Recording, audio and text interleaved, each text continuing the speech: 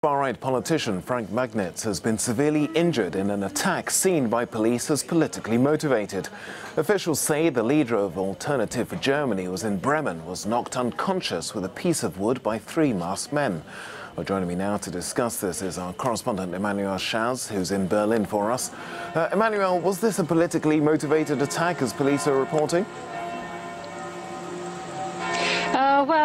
So far the police is looking for witnesses. There is no proof as to who carried this attack. It was a hooded man who attacked Frank Magnitz yesterday evening. So the AfD, his party, said that the attack was the direct result of the hate speech against the AfD by red-green coalition. So red for the Social Democrats and green for the Green Party. But so far no suspect has been apprehended.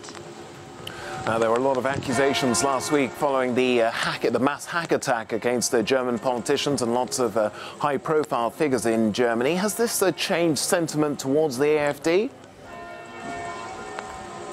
Well, ever since the AfD entered Parliament, the Bundestag, in September 2017, the political class here in Germany is antagonized, and we can really see polarized opinions, especially about the far right of the AfD. But today, the whole political class, people from the Conservative Party, people from the Social Democrats, are all condemning this attack. Heiko Maas, the foreign minister, the Social Democrat foreign minister of Germany, said that violence could absolutely not be a means to solve political disputes. So every person, every member of the political class here in Germany condemns this brutal attack against an AfD MP.